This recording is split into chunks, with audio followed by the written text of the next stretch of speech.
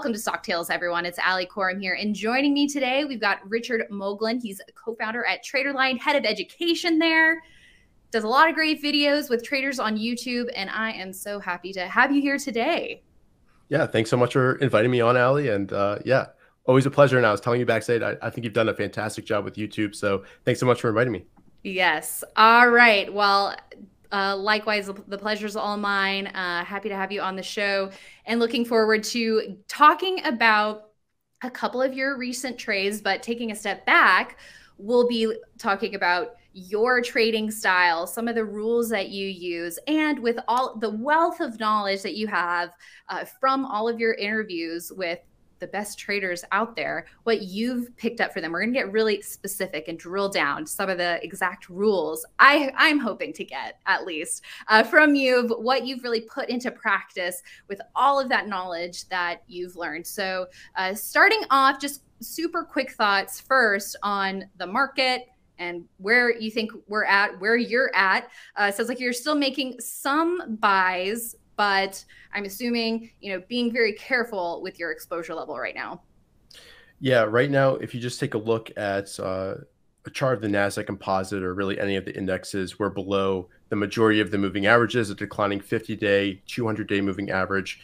And for me, that tells me to just be patient. I mean, right now we're in a corrective phase. There's not many stocks working. And obviously, William O'Neill teaches that 3 out of 4 stocks are going to follow the general trend of the market. So you don't want to fight the market and try to shoot for that 25%. The odds just aren't with you. So right now I'm very selective with my trades. I'm trying to be, as less active as possible, really trying to wait for those good setups. And we'll talk a little bit about, today, a good setup that I found, as well as kind of a, not an optimal trade. So I think it's a good show of looking in the moment when you're trying to find a trade, you might actually force things. So be patient in this type of environment. And the next new uptrend, the next amazing bull market will happen. So we just have to be patient. So those are my general thoughts. Yeah, definitely. And I'm right there with you. I mean, and even in this current environment, if you make a trade that doesn't ultimately work out, I mean, it says more about the type of market that we're in than, if it's checking a lot of boxes off. So, don't be too hard on yourself, Richard. You're not going to get every trade perfect. So this is, of course, my kind of take on a happy hour with colleagues. So we got to get some fun stuff in here. So it's about to be the 4th of July week. And you have any fun plans? Just I think hanging out with some friends. I think we're looking at doing a hike up here. I'm in Seattle, so there's some really nice parks and stuff around me. So yeah, looking forward to getting outside and enjoying the nice weather that's finally arriving here to Seattle. It's been kind of a rainy spring here, but looking forward to getting outside and enjoying that sun finally after this winter. Awesome. Yeah, I have some family in town from Texas. I'm in North Carolina, so we're all gonna kind of get together. It's weird, growing up, we never had like family reunions or anything like that. But last year we did kind of an unofficial, it's not like an official thing, but apparently 4th of July is kind of when we're all deciding to get together. So that's kind of fun. So I'm doing that. Okay. So I have a question for you, Richard. You've interviewed, like I've said, so many traders, so many amazing top-notch traders out there. But we're a little on the younger side. So I'm just curious, who has been your favorite younger trader to interview? Maybe, like 30s, maybe early 40s. I'm just curious. Yeah, that's a good question. And yeah, everybody who I've traded, I've learned so much from. I think on the younger side of things, a lot of the traders who I've interviewed who were doing really well in the U.S. Investing Championship in 2020, I think those were really enjoyable interviews. Matt Caruso, such a nice guy. You guys have had him on IBD Live, as well as the podcast. He's awesome. I think someone who I always enjoy talking with is Ryan Pierpont, also one of the best performers in that contest, the U.S. Investing Championship, not only in 2020, but also in 2021. And he keeps it super casual. I think he described technical analysis as, taking out our crayon box and marking up the charts like kids. So yeah, always fun talking with him. And he's got such a great perspective. And all these guys are incredibly humble and giving with their information. So yeah, I think those are a few names. But really, I've gotten amazing things out of every single interview that I've done. I feel really lucky to get the chance to sit down with these guys and whatever their age, there's something to learn from them. Very, very well said. I just wanted to give like a little moment for, those who are carrying on the tradition, picking up the torch, recognizing, as we all do, the great legacy of so many of the fantastic traders, William O'Neill, of course, included, but many others as well, that we aim to honor in a sense of, everything that they've uncovered for us and laid the groundwork for. But, there, I like that. A little shout out to those carrying on the tradition. Okay, so another thing that you're really good at, in addition to all of those amazing YouTube videos, is on Twitter. You have a great following and great at interacting with your audience there, and you like posting a lot of quotes from investors. So do you have one like in your back pocket? What's your favorite go-to investing quote? Ooh, yeah, there's so many good ones. I think some of my favorite traders, just thinking back, Nicholas Darvish, Jesse Livermore, in addition to William O'Neill.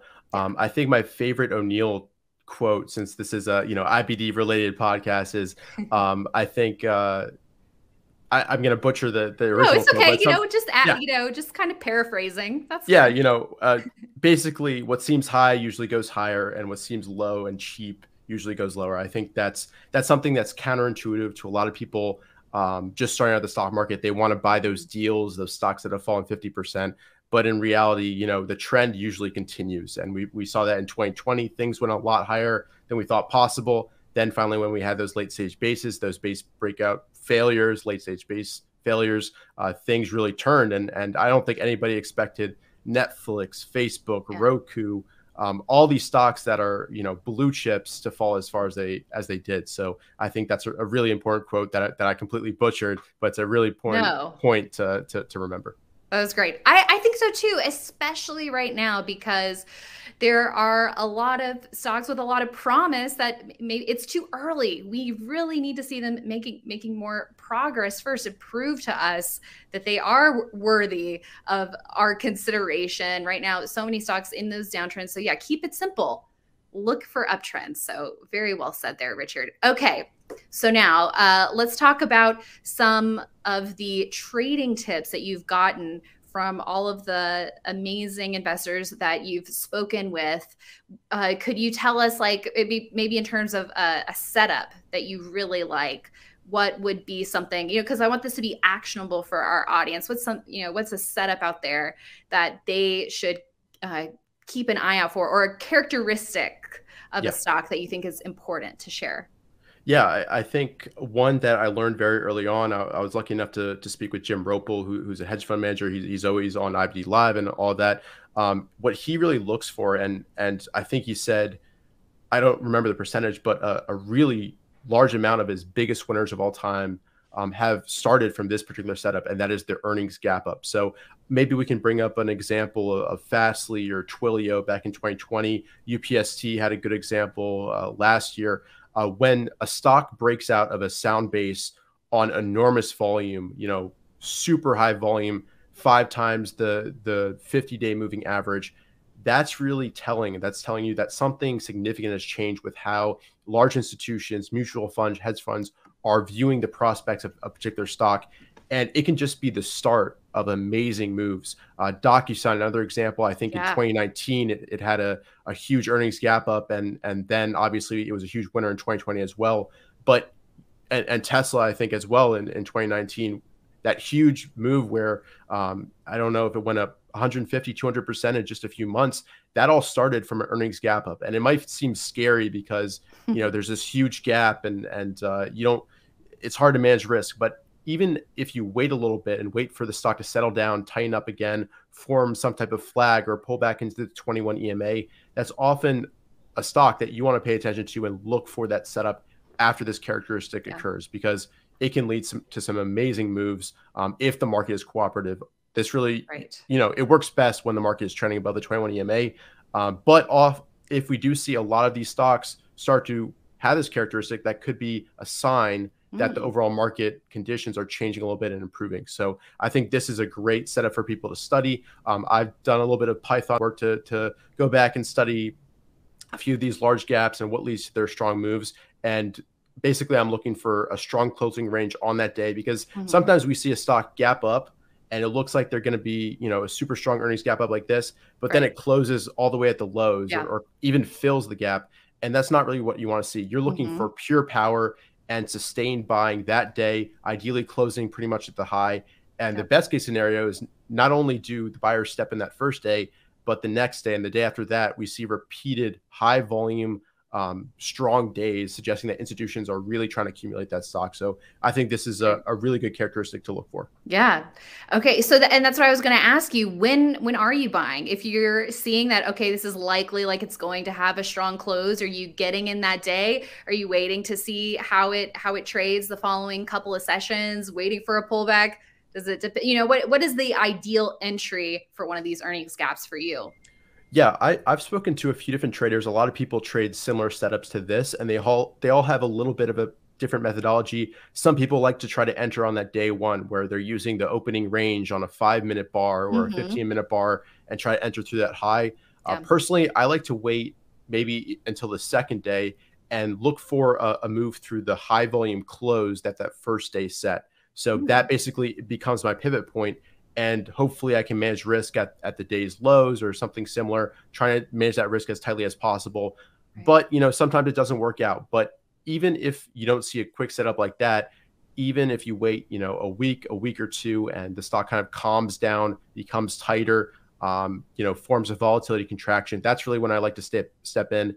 And often that lines up when it's pulling back into one of its moving averages, and even the anchored VWAP from that high volume gap up day. So that's kind Mhm. of what I look for. I think my sweet spot is either that second day or waiting for it to calm down, kind of set up again, set up in a tight volatility contraction. That's when I like to Mhm. look for an entry.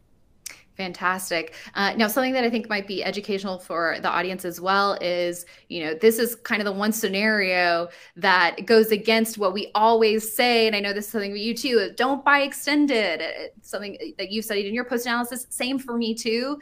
I would have been better off buying closer to either a 50-day or a 21-day moving average, even if it was a stock breaking out in a buy zone. But this is like the one exception to that. So how do you manage risk for that? Are you tighter stop, position size, a little bit of both? I mean, it sounds like, using whatever day's low that you're keying off of, that'll help make sure that your position size is within check. Yeah, absolutely. And I think Ross told me a story where either he or another PM, back in the 2000s, was asking about these gap ups and whether it's extended or something like that. And O'Neill said something like, no, this is the most bullish sign you can see. So this type of setup, even though it may feel extended, as I mentioned, it's telling you that institutions are really, Mm-hmm. fighting each other for shares. So in that sense, you want to pay attention to it. In terms of managing risk with these, like I said before, and as you mentioned, I'm usually using the low of the day, or an intraday spot to manage risk, looking at the 65-minute time frame. And usually my stop losses are within 3.5%. So I'm a little bit tighter than the classic, 7-8% that O'Neill says in his book. And Mm-hmm. a lot of the traders who I've interviewed, they like those tighter stops. They're willing to Yeah. be stopped out a few times, to give themselves more and more shots at a particular stock. And that way they can size up a little bit, still keep risk in check. But when that setup does finally work, it can pay for all those smaller losses. So I'm definitely one to use a little bit tighter stops. I'm not using 1%, 0.5% stops, but I like to keep it about 3.5%. Yeah. That gives it a little bit of wiggle room, but also make sure that my stops are pretty tight. Exactly. And so you mentioned using a 65-minute chart. Is that your go-to intraday chart when you're looking for buys? Yeah, I would say it is. I don't want to go too much lower to that than that, because there is a lot of noise. I wouldn't suggest looking at 5 minute, 1 minute chart, especially if you're a position trader, swing trader. That's too much. There's too much volatility down there. But a 65-minute time frame I found is really, really useful for the swing trading position traders if they're trying to kind of narrow in on those specific buy points. Because if you can buy at a volatility contraction on a 65-minute time frame, at a spot where there's a pivot on a daily chart, you're looking at the higher time frames for the pivot. You always want to be buying with the trend. But if you can look for a specific area on a daily chart or weekly chart, and then zero in on a 65-minute time frame. That just helps you keep everything a little bit tighter and allows you to manage risk a little bit better as well. Okay, great. All right. So you mentioned swing trading versus position trading. So I think that begs the question, Richard, is what style of trader would you say you are? Yeah, I'm gonna kind of go in between. I would say I'm a little bit of a hybrid. I think after this correction ends and there's a sustained bull market, I'll try to hold those stocks for a little bit longer. You'd maybe use the 50-day moving average a little bit more. But I think for my style, I really like the 21 exponential moving average as my guardrail. And usually that doesn't allow me to hold through bases. It kind of keeps the trend as it goes from base to base. So I would say I'm a little bit more on the swing trading side of things, but still a little bit in between. And I'm flexible to what the market conditions are. So right now, we're not in an environment where stocks are going to be trending for a month to 2 months. So you got to shorten it up a little bit and take profits a little bit earlier, or just be a little bit tighter with your risk management in general. Exactly. And I mean, I feel like there's a little bit of a dance, right? There's definitely something to be said of you can't just change your style when you feel like it, because you're not gonna learn if you don't have consistent rules. But at the same time, I feel like there has to be a little bit of wiggle room to know what type of market you're in. And then maybe you are leaning more into swing trading, or you're leaning more into position trading. Yeah, I would agree. And so in 2020, I was looking at my stats, and my average winner was like 12%, 13%. My average loss was like 4.5%. But then the next year in 2021, I think I ran my stats halfway through the year, and my average winner was like 8, 9%. So when conditions change and your average gain is decreasing, you have to adapt and tighten your stops a little bit so you can keep that good risk reward, and make sure you've got a positive expectancy, because if you don't have a positive expectancy, you shouldn't be trading. You don't have an edge. So it's important to bend with the conditions a little bit, but stay consistent with your views on the market. I think bending and adapting to the conditions is what you should be doing as a trader. You can't force your will on the market. Yeah. You have to take kind of what it gives you. Yeah, totally agree. All right. So next, let's talk about some recent trades that you made, Richard. How about that? So Yeah. the first one we can talk about is UTHR, and you're still in this one, actually, right? Yes, I am. And I was just on the IBD podcast, and I think that day was when I bought the stock. So if you take a look at the chart, I don't know the particular day, but it was the day after we had a nice breakout through the 21 EMA. And then we had, yes, exactly. That first day that you mentioned there was the day I bought it. We had a retest of a kind of a consolidation pivot here. And I bought as it undercut the kind of 224 pivot and then reconfirmed to the upside. My average cost was 224.7. It acted well, closed strong. And this is an overall area that's been acting super well. Healthcare, biotech, that's pretty much the leading group right now if we had to name one. China is also strong. Solar is decent, not quite as good. But this has kind of been the area to look for longs if you're going to trade long in this market. And today, actually, we had a nice upside reversal. I added through 235.89 today, another 3% position on top of my existing 5% position. And I'm looking for kind of a continued move to the upside. I'll probably add a little bit more if we do get a breakout through kind of 240, and hopefully a breakout through those ultimate highs that we set about 5 days ago. So this has been a stock that's acting well. You can see it's holding that shortest term moving average here, and nice action today considering where the market is. I mean, this stock is forming higher lows as the market is forming lower lows. If you zoom out to a weekly or monthly chart, we're right near all-time highs. That's pretty much as strong as you can ask for when the market, looks like it is when we're in a correction. Yeah, this stock is saying what bear market. And I think even you, in a way, of course, you're managing taking a step back, managing that entire portfolio, knowing where we are in the market. But I mean, to be buying a stock off of the 10-day line, in a bear market, but this is the one bright spot, right? And you know how to control your risk. Yeah, that ad, if it takes out today's low, I'm out of that ad. The rest of the position I'm managing versus the 21 EMA, which is already above my cost. So it's really important to manage risk, especially in this type of environment where stuff moves pretty quick. The Fed comes out with some news we dropped 2%. So you got to be quick in this market and make sure you're managing everything, managing your position, managing your risk. That's the number one important thing. And right now, I'm not very overly exposed. I'm very focused on this stock, just a few others. And, you know, until things really change and we see more leadership develop, Ross always tells me, whispers in my ear, watch the leaders, watch the leaders, watch the leaders. Right now, kind of biotech, some China names, all of that. There's not much out there. And until that really broadens and whole themes develop, I'm not going to become super aggressive. And, we're so far we're so far below moving averages right now in the general market. We've got a lot to work to do before we can really, dive in and be as aggressive as we were in 2020 and the other years. Mm-hmm. Exactly. I totally agree. I mean, this is the area they're flexing those leadership muscles right now, no doubt. And let's also take a look at Solar Edge SEDG. But before we talk about this one, so a little bit earlier, you mentioned, looking at your stats for the years, your winners versus losers. How often would you say that you're conducting that post analysis? Yeah, I should do it more. I would say I'm right now due. We're coming up at the half year point, so I'll probably after the conference next week, which is going to take up a lot of my time. I think I'll really dive into my stats this year, but I try to do it at least every 6 months. I think that gives you a good frame of mind and a reference point in terms of where you're at, but also you kind of get a sense of how you're doing it. But there's nothing like popping out the Excel sheet, putting all your stats in, or using TradeSync or one of these services and seeing the truth about your training. Because I think the first time that people do it, people are very afraid. They might see the truth about their training, which can be ugly, it could be good, depending on where you're at.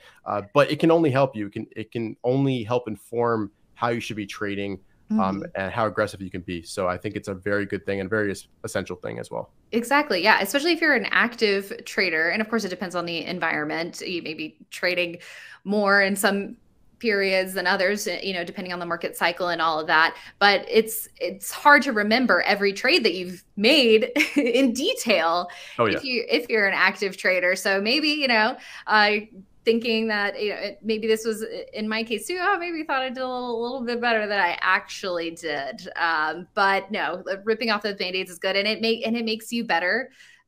So yeah, definitely with you, recommend that. So let's take a look at Solar Edge. So solar stocks, this is another area that has shown some promise and relative outperformance amid all of the destruction.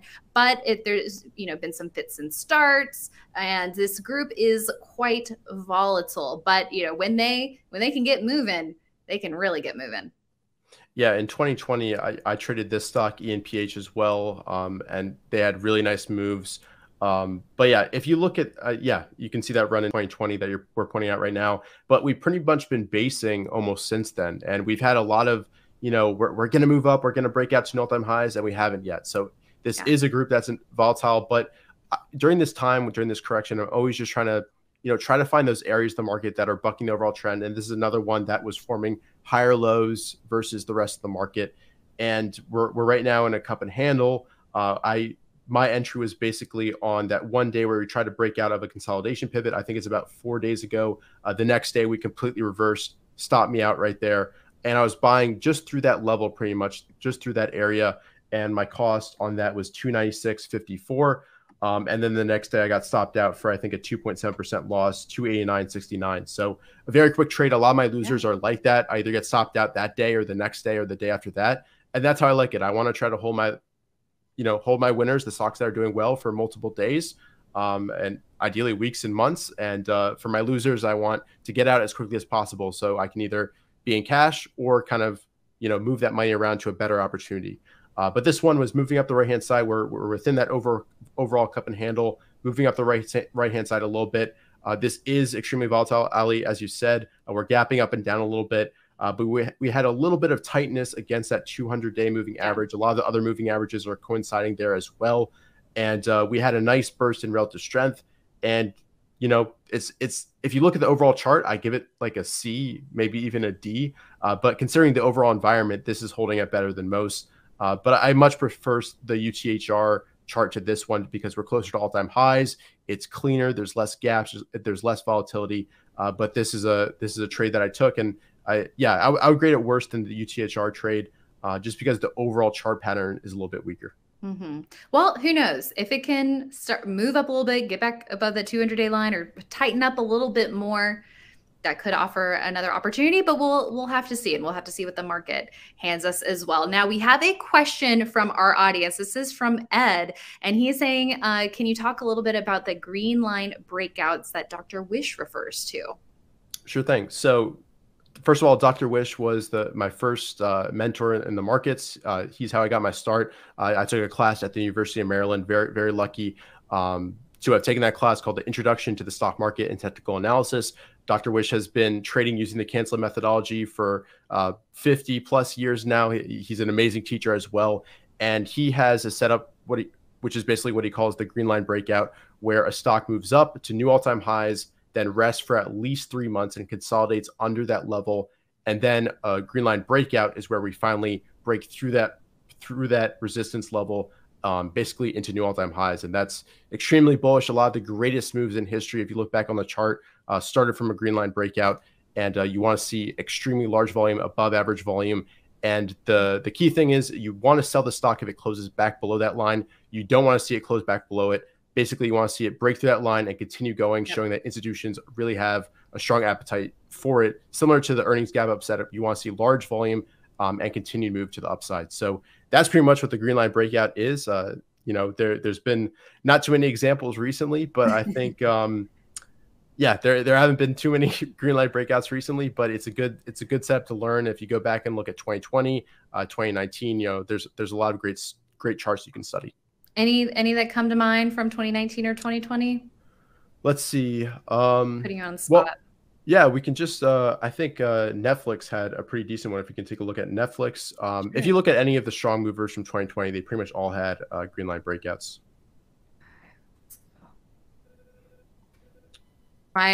Where am I in 2020? In an okay spot, or do I need to go further? Yeah, so this actually isn't the best example. If we bring up Amazon, I think that was actually into all-time highs. So this one of those mega cap techs. Yeah. There we go. There we go. So if we take a look at the base overall, all the way on the right-hand side, we're on a weekly chart here. But if you go to a monthly, you always want to look at a monthly chart to look for the green lines. Okay, great. Yep. Good tip. So let's see. So this actually didn't rest for 3 months. So let's bring up Tesla. Actually, sorry to keep. No, when you're just this is happy hour. We're not pre-planning anything. This is on the fly. Perfect. So Tesla's actually a pretty good example here. So if you take a look at that first move up here, sorry, I can't point to the chart here, but about 3 monthly bars from the right-hand side. 3 monthly bars from the right-hand side. Well, so 4 actually. So where it made that high, and then we had obviously the correction. So 1 bar. So not there, Ali. Sorry. Yep. So 1 bar to the left of that big red bar. 1 bar to the left. Oh yeah. Yep. So that came high down. Yes, exactly. So that high is where you would draw that green line across. And then when it finally breaks through that high, that's what we call the green line breakout. Okay. Yep.